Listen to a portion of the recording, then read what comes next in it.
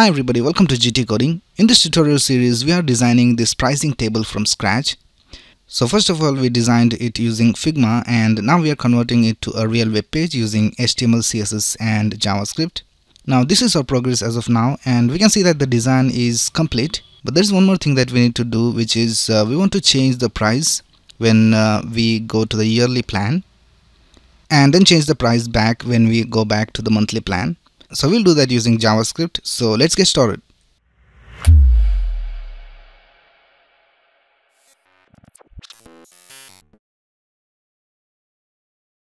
Right, here I am in my project.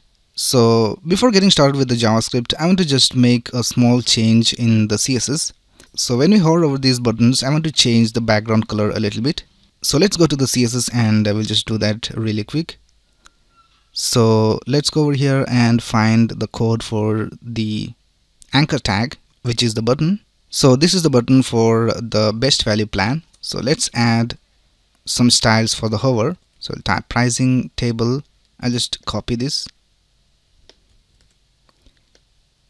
and here we will just type a button colon hover, and let's type background, and let's find out the code for the yellow color. So this is the code for the yellow color.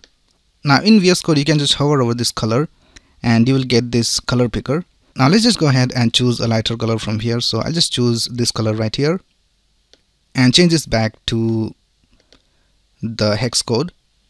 Right, we'll also add a transition so that we have a smooth animation between the colors. So I'll just type transition of all to 400 milliseconds. Let's go back and see whether it works. So here when we hover over this, we can see that the color is changing. We'll also add a darker color for the hover of these buttons. So let's find the code for that button. So it's right here, pricing table a.btn. So let's add a hover for that. Pricing table a.btn colon hover, and we'll set the background color, and we'll find the code for the dark blue color. So this is the hex code for the dark blue color. Now let's hover over this and let's select a darker color from here. So I'll just select this one right here, and we'll also add a transition all to 400 milliseconds. Right, let's go back and let's hover over the button, and we can see that the color is changing. Right, now let's start with the JavaScript. So first of all, let's see what are the things we need to access in JavaScript. So we need to access these prices in JavaScript, and then we also need to access this text right here. So we want to change it to per year. So let's go back to our HTML and we will add some classes over here so that we can target them easily. So for the first price, we have a class of price, but we'll also add one more class. We'll call it basic price.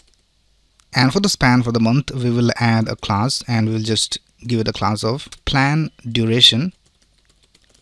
So let me just copy this from here, and let's go to the next plan, which is the professional plan. So here for the price, I'll also add one more class, professional price, and here we'll add the class plan duration, and we'll do the same with the last plan, which is the business plan.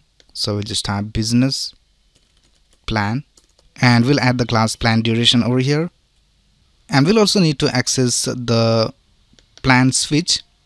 So if you go up over here, we can see that we have already added this class called plan switch for this input of type checkbox.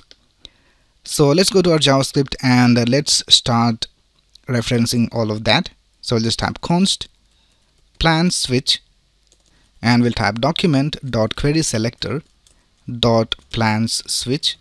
Now since we have the class, we are adding dot over here. If you had an ID, we would just type hash instead of dot.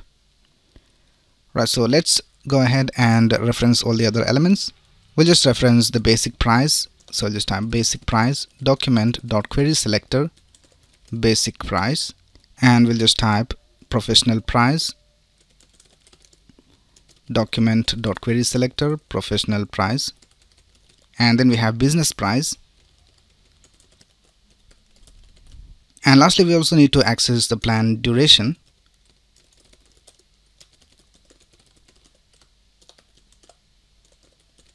Right now we'll add an event listener to this switch and we'll see whether it is checked or not. So to add an event listener, we'll just type plan switch dot add event listener and we'll check for the event called change. This will tell us whether the checkbox is checked or not. And here we will add an arrow function. So whenever the state of this plan switch changes, this event will be fired. And here we'll check if the plan switch is checked. So we'll type plan switch dot checked. And if it is checked, then it means that we are on the yearly plan. So we have to change this text to yearly and we have to change the price of all of these. So let's type basic price dot inner text equals, and we'll set the price to $349. And then we have the professional price and we'll set the inner text to $4.99. And then we have business price dot inner text equals $7.99. And then we need to change the plan duration. Now if you take a look at the plan duration class in the index.html, we can see that there are multiple plan duration classes. So for each of the plans we have plan duration. Now here we have just accessed the first element over here. Now to access all the elements we have to type query selector all. Now we'll get all the plan durations inside this constant right here. Now here we will loop through all of those. So we'll just type plan duration dot for each. Now for each of the plan duration I'll just name it P and we'll create an arrow function. And here we'll type P, which will access each of the plan durations inside this array of plan duration individually. And we'll set each of the values to per year. Right now if the plan switch is not checked, then we have to change back to the price of the monthly. So let's type else, and I'll just copy all of these over here and paste it down here, and we'll just change all of these prices. The first one is 49 and the second one is 99 and the third one is 149, and we'll change this to month. Right now I think it should work all right. So let's go back to our website and let's click on this switch, and we can see that when we go to the yearly plan, the prices have changed and this price hasn't changed, and even the month has not changed to year. So let's go back to our JavaScript and see whether we have any problems in our code. Before that, let's go ahead and check out the inspector, and let's go to console, and here we have some errors. Cannot set property inner text of null. So I think we are calling something which is not there. So business price. So it is showing some errors with the business price. Let's go back over here and see whether we have any errors. And let's go back to the index.html file, and here we have typed business plan. We have to change it to business price. Right now it should work.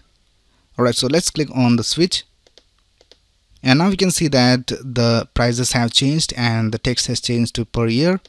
And when we go back to the monthly plan, the prices change to the monthly plans.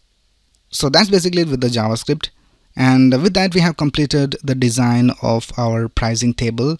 We have started all the way from scratch using Figma, and we have converted it to a real web page using HTML, CSS and JavaScript. Now I will leave the link of the source code in the description of this video, so you can go ahead and check that. So that's it for this video. If you have any doubts, you can ask in the comments below, and if you like this video, please click on the like button and subscribe to this channel to get the latest video updates. Thanks a lot for watching. Have a nice day.